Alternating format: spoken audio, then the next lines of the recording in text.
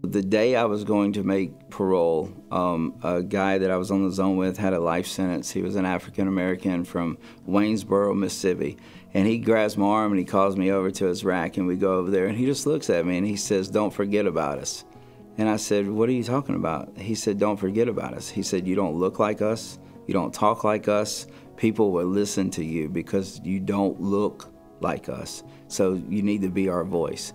Like most, I was just going through life searching for purpose. I always felt like there was something more, could never find it, and had the career, had the money, the house, the family, everything that the world said that mattered most, and I just knew that there was something missing. And unfortunately, I started using recreational pain pills, and that ultimately led to a heroin addiction that I went to detox for. And at that time, I lost my family, lost my son, and so I came out of detox and just began using heroin even more severe.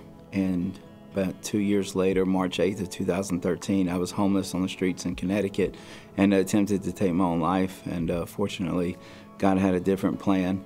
My parents found out here in Brandon, Mississippi, where I'm originally from. So I moved back to Mississippi, and unfortunately 1,300 miles didn't change anything except the drug of choice. And so I started using methamphetamines. Within a 16-month period of using methamphetamines, I amassed 6 felonies in 3 counties and got sentenced to serve 20 years in MDOC custody. It was my time in Simpson County when my life changed forever. That's whenever a jail minister came in. And just being present in that moment, I told God, "If you're real, then I'll give you everything I got," which was nothing. I knew I was going to prison. I knew that I had nothing to offer, and God began to change my life. The first 2 years I was in prison, I struggled with relapse. You know, it's kind of like sending somebody on a diet to a buffet. You know, the prison system is filtrated with drugs, and so I struggled my heart was different, but I still just couldn't overcome it. And then finally, February 23rd of 2017, God took my addiction away, where I lost all the tastes and desires and just the want to. And since that time, God put on my heart to help and encourage brothers and sisters that are going through the same things that I have in life, whether it be incarceration or addiction, and just to kind of show them that there is a different way, and that we don't have to be bound by our past, and we can answer to a new name, and that we no longer have to identify with addict or convict, that there's truly a different way and a new beginning if you're willing to sacrifice and allow God to transform your life. I was able to truly get a fresh start coming out of the prison system, so I paroled out to Lowndes County, joined a church here in Columbus, Mississippi called Vibrant. We led a serve team called Grow Track, which was all new members at the church. And just so happened that Miss Jean Moore, the program director here, felt in her heart she had just taken the position, and so she took the 3 men in the program to the same church, and she chose to serve on that team. And we were talking and just getting to know each other, and I was just very free-flowing with my story and just kind of sharing. And so she started just crying, and she said, "I've been praying that God would send me somebody to lead these men." The mission is a 12-month program, but we are set up in 4 phases. First phase of the program is all classrooms. I teach an anger management class. It's a cognitive behavior therapy, just understanding to recognize your emotions before you snap and get into trouble or do something that you would regret. We do a life healing choices, which is by Pastor Rick Warren, and so we do celebrate recovery step study for the addiction aspect. We do start every day off with a Bible study. And then we do classes for the phase 1 of the programs, and then there's a night class. After first 90 days, if the individual completes all of their coursework, then I do job placement using skills that they have. However, if that skill triggers past behavior, then we partner with the EMCC to do some 6-week certifications for welding. There's a lot of steel companies here that will hire them immediately. And we also have employers here that will give on-the-job training. Once they go to work, then they're responsible to pay program fees. We believe that that should be on the individual and not on the family. Most of our men here have burned every bridge that they've had. So we don't want to put a financial burden on the family or that individual to come up with the money in an unproductive way. So they pay once we fulfill our obligation of placing them in a job. They're also required to save 80% of their money while they're here. So they get 20% spending money for the week, and then the other 80% is saved. They can only use it for fines or restitution. Anything else, they have to just save it in an account.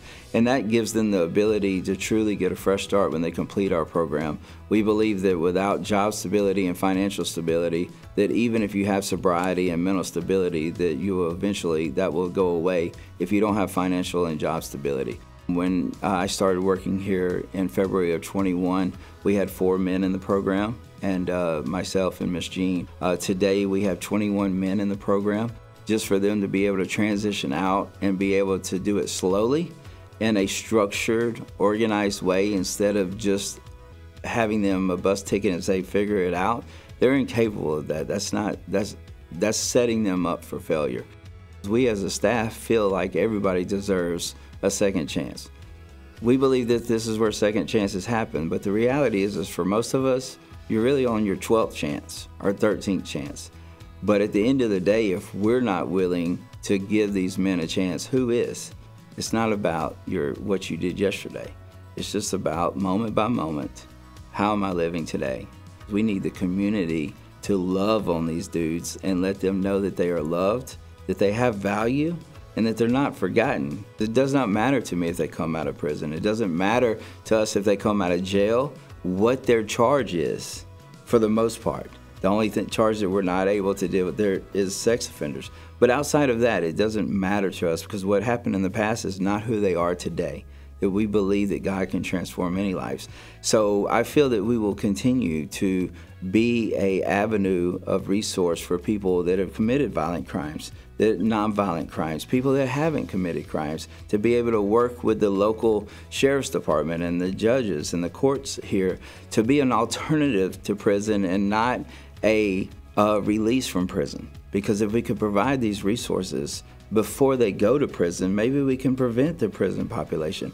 If we could provide these resources instead of them sitting in the county jails for the year and a half it takes for them to be indicted and to go before the judge, I feel very confident that if a judge saw that an individual, instead of sitting in a jail cell for a year and a half, chose to come to a program to rehabilitate and to allow God to restore them, I dare say that that judge would have some leniency and see that that individual was truly sorry for their mistakes and give them a second chance. There are barriers and obstacles and limitations that people face.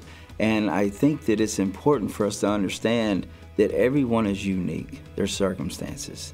And to not give people a second and third chance means that you are bounding them for a lifetime for a poor decision or a bad act of judgment. So I understand that there's a difference in sins, but at the same day, if we all want grace for ourselves, then we should be willing to extend grace to others in a healthy way within boundaries. I'm not saying I committed my crimes. I'm not saying that I should not have been sentenced. My sentencing was justified because I committed the acts. But I also agree that the sentencing structure and that all of the responsibilities afterwards and all the consequences that go with it afterwards could be seen in a light of saying, okay, do I feel that this person really can change? Can I see this person as an individual and not a criminal? And if we could begin to look at individuals as who they are and not the label and the group that we want to associate with them, then we could probably have compassion on them and understand that the decision, the verdict that I'm doing today is going to affect them and generations to come forever. So it's generational change that's occurring. It's either a positive change in restoration and reconciliation, or it's a negative generational impact through incarceration. Nobody wins from incarceration. Change can happen. I'm living proof of it. Jean's living proof of it. Nikki's living, the men in this program. But the reality is, if we weren't here for this, then these people wouldn't have an opportunity. If I wasn't given the opportunity by officials in the prison system, who knows where I may be today?